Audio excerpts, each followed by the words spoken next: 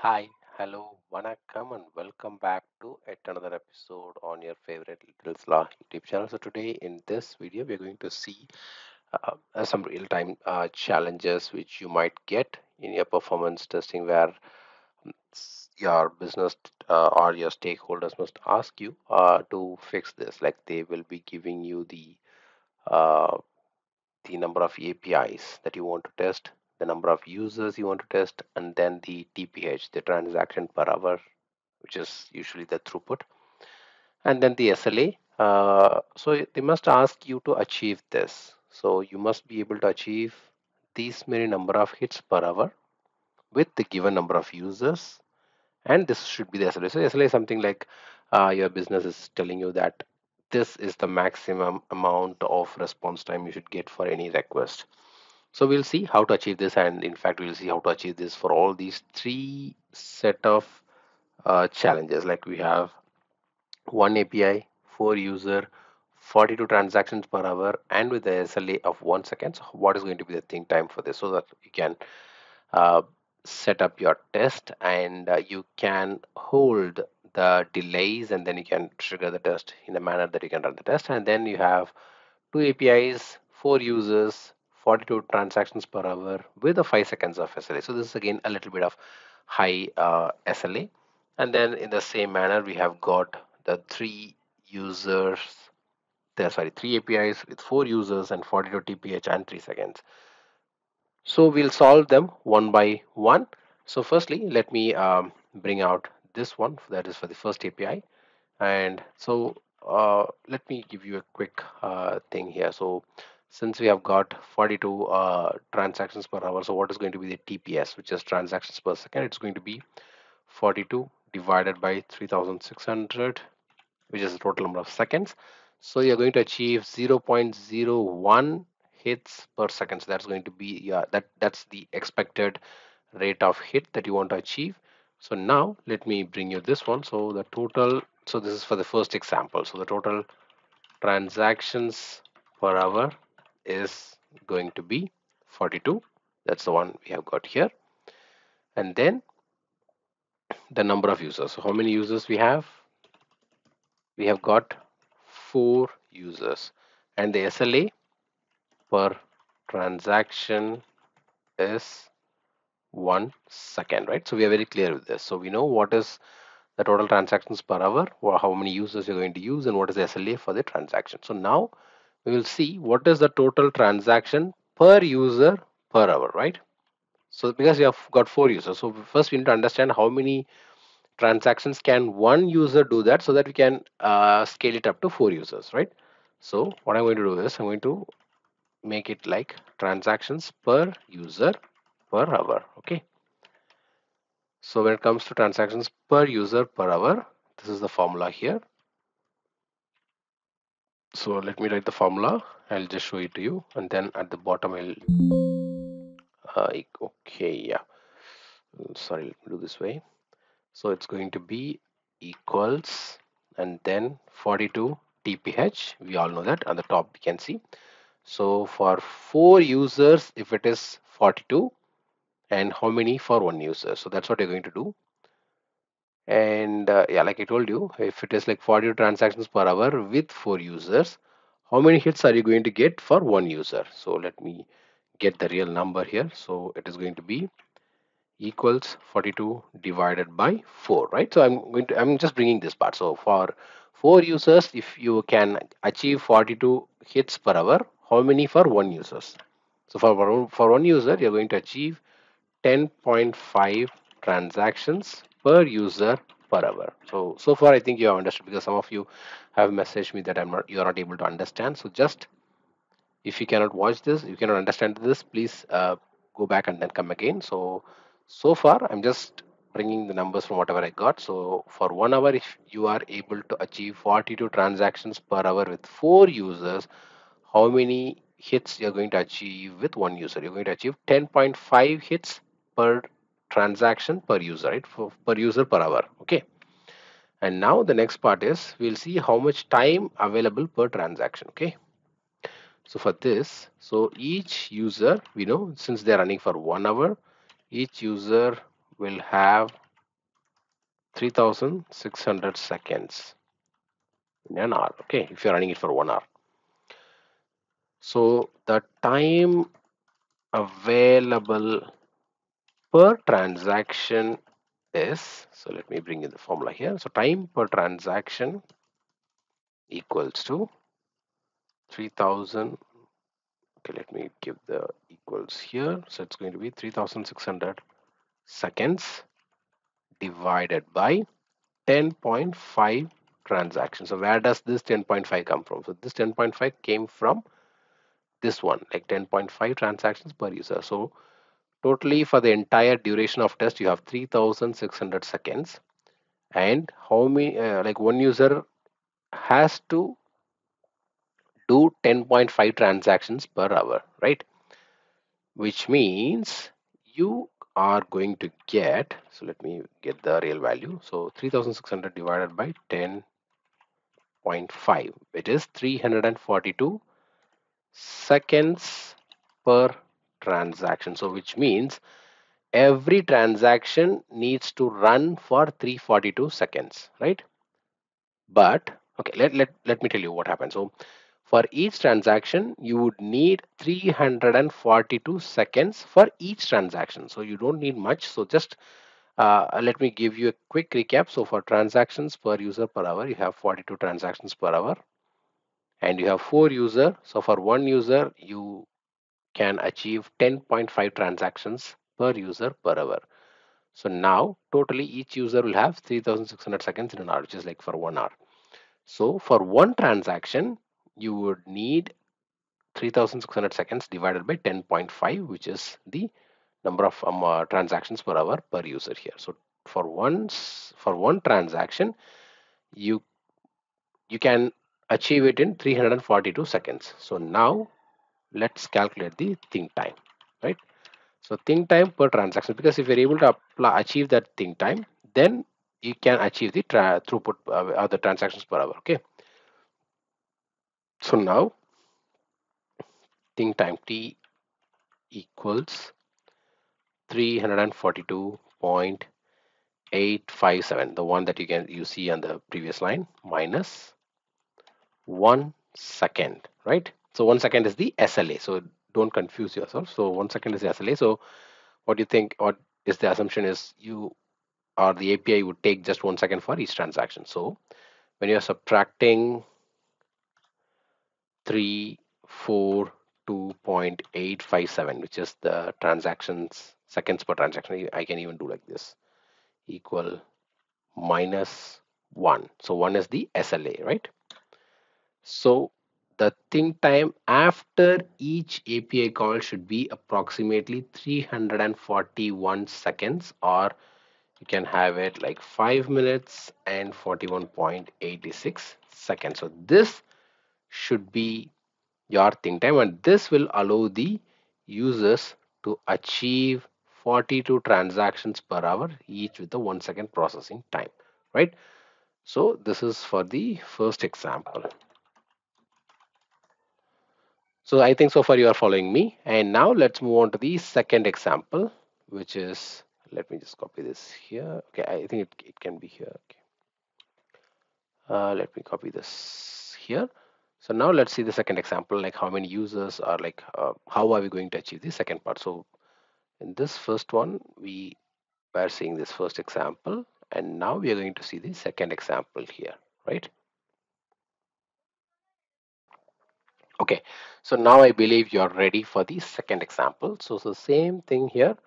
So let's start with the total transactions. So let me just bring it here. Sorry, total transactions per user per hour. That's the first thing we found out in the previous example. So here we found out total transactions per user per hour.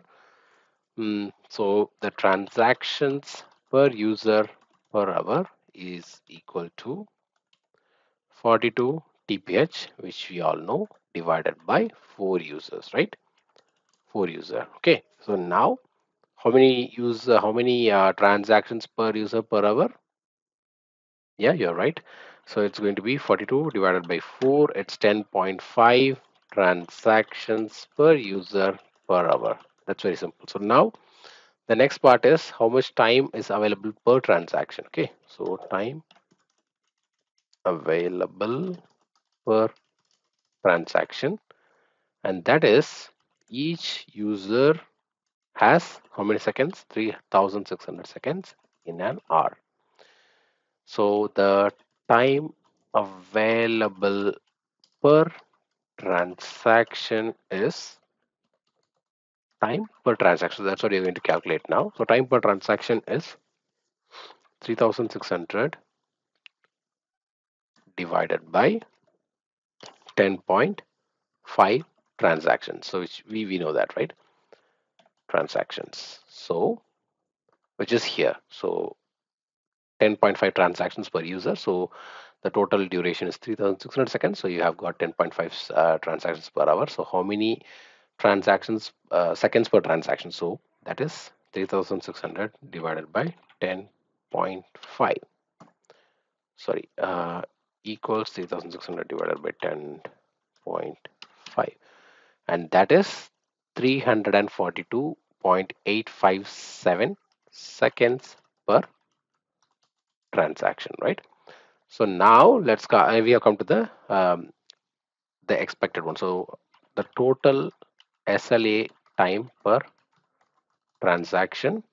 So with two API calls per transaction, so we have got two API calls this time. So two API calls per transaction. So for every transaction, you have got two API calls, and each call taking 5 seconds, right?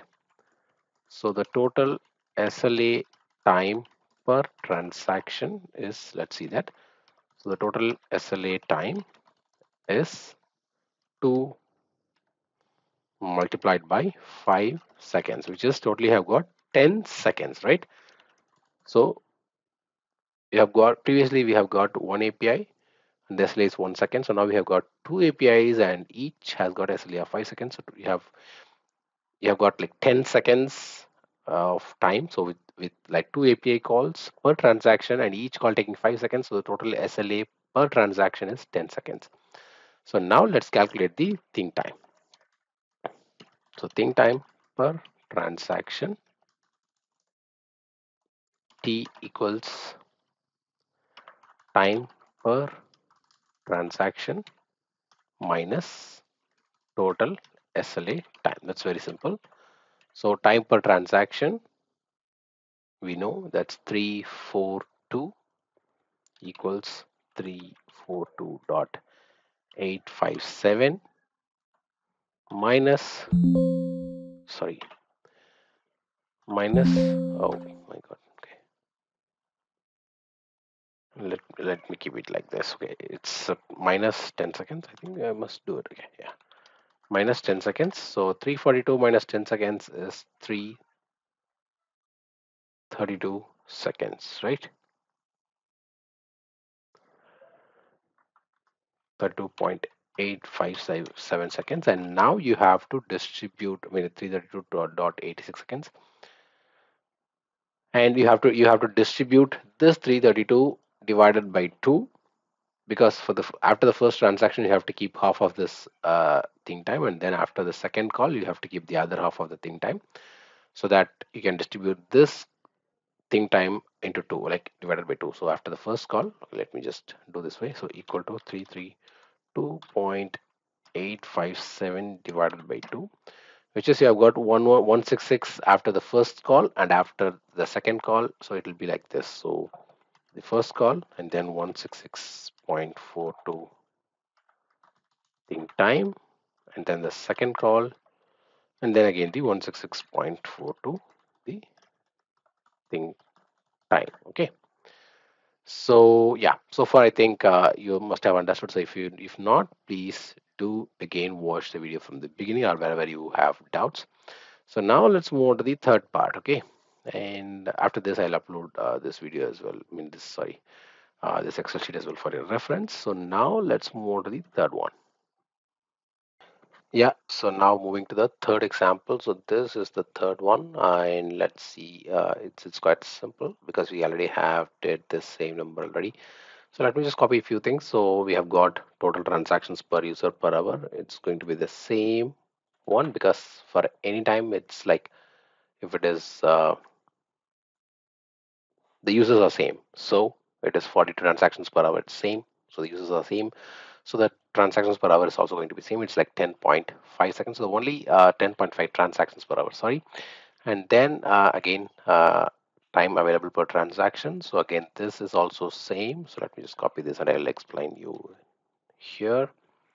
So each user has 3600 seconds in an hour. So time per transaction is 3600 divided by 10.5 is 342.85 seconds per transaction. So now the third part is the SLA, right? So the total SLA here. So this is going to be a little bit of different numbers here. Yep. So the total SLA we have got 3 API calls per transaction, and each call takes 3 seconds, right?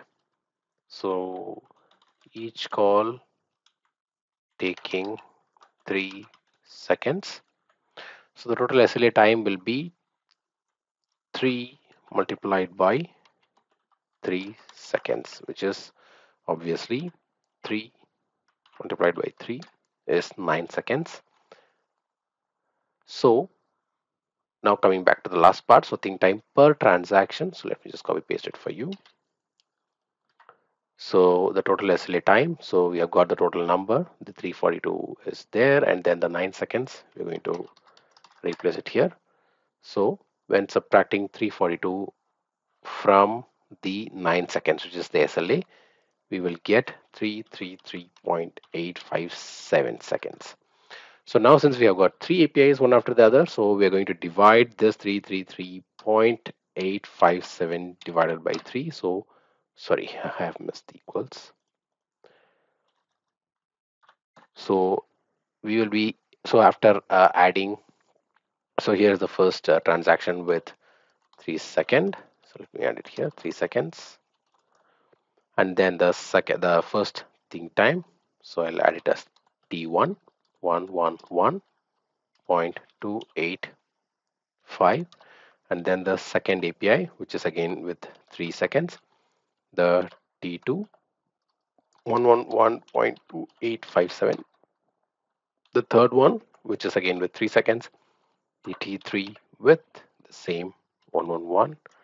So I can even show you this one, like this will be more interesting. So we have got this part. So let me just copy, paste it here. So let me remove this number. Yeah.